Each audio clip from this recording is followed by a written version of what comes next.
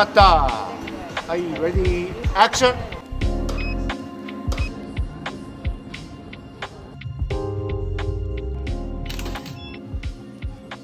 This photo was taken about 20 years ago when I was working in New York. The publisher asked if I could cover a small interview, so I ended up calling the small association and Musashigawa stable myself, asking if they could somehow let me take some pictures. That's how I managed to capture these interesting shots. Back then, digital camera wasn't a thing. So I was shooting with film every day. The camera I was using was a bit special, and I'll show it to you. I was shooting with this kind of camera all the time, and this was the easiest to use for me. It's what they call a large format camera. In terms of size, it's what they call Shinogo size. It means a 4 by 5 inch. You might have seen something like this size in photo studios. It was various functions, and the most famous one is the Swiss-made Zinart P2. It's incredibly heavy, but because of the many features, it can be used in various ways, which is what made it really interesting for me. The theme of this photoshoot was a woman trapped in ice. It was a bit of an intriguing and interesting theme.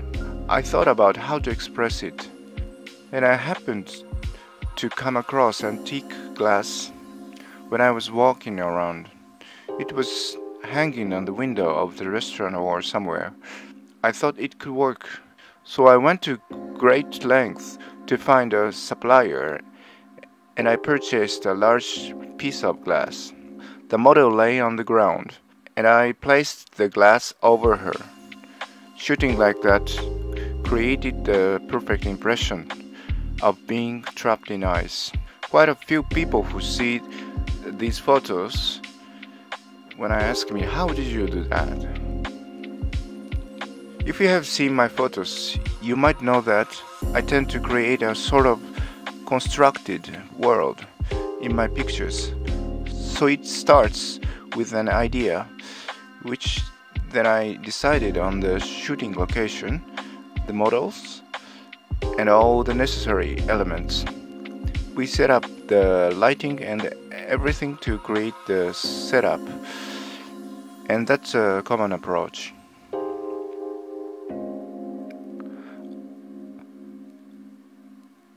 I'm often asked about lighting, and there isn't really a set rule, but if there's one thing, it's that I want it to appear natural.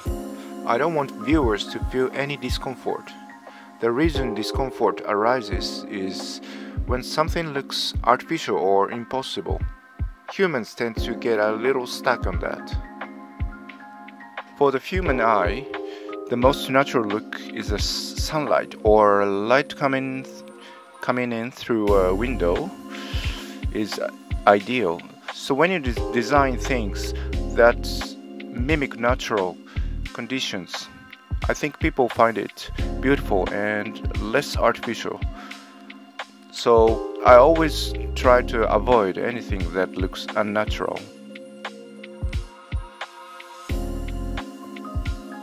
Of course, it changes depending on what I'm shooting. But if we are including videos, you can think of it as about the same amount as moving someone who lives alone, like a typical one-person apartment move. It's difficult to say. It's the only way I can express myself. If I were good at singing or painting, maybe I wouldn't have ended up doing photography. It's something I can do well. As for the relationship between photography and digital. My style often resembles a digital art. For example, this photo with my yellow nails, it looks like it was created digitally, but I actually built a kaleidoscope myself. It's a quite large kaleidoscope, and I set up a camera and lights inside it. I created a setup that allowed me to shoot in beautifully. Then there's another one where there's a photo of a naked woman with a flower on her skin. Many people think I combined this digitally afterward, but actually I have a light that can project an image, and I use it to project flowers onto a different part of the body. It was a creative approach I tried. Certainly, here's a combined version that I captured the essence of both A and B.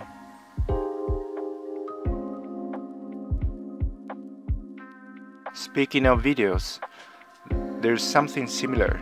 Not long ago, there was a movie adaptation of the anime Ghost in the Shell, and as a spin-off from that, they asked me to create a short film in live action. It was about 10 minutes long. The story is set in futuristic Tokyo, and I had to figure out how to bring this near future to life. Eventually, I managed to capture the essence of an unprecedented futuristic city using just the shooting capabilities of my camera. Many people thought it was done using CGI, but it was actually a captivating project crafted entirely with just one camera.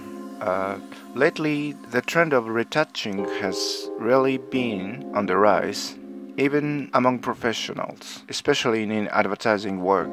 But as a photographer deep down, I want to rely solely on the photo itself.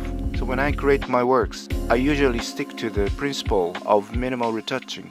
Of course, there are times in jobs where it's inevitable. Even so, I try to keep it to a minimum. Take, for example, close-up of models. If you look closely, you'll see things like fine hair and wrinkles, which are perfectly human. But I think our focus should be on making those aspects appear beautiful. Well, it's not just about photography, but also the skill of the makeup artist and proper understanding of lighting. I believe the years of experience and expertise as a craftsman in creating skin texture and similar aspects could come in handy here. The most important thing is his curiosity. Well, I didn't think it's limited to photographers, but to be interested in all kinds of things, such as whether you're always not satisfied with something, or whether you're looking for something new, or whether you can express yourself in a different way is the most important thing. I think this is something important for everyone in their journey of life. I think it's really great that everyone can easily take photos and enjoy photography.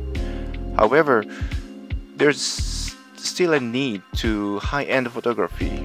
For example, in various corporate advertisements or even in movies, especially big productions, there is a world where things are not just easily captured. And in that sense, I think it's going to divide into two opposite groups in the future.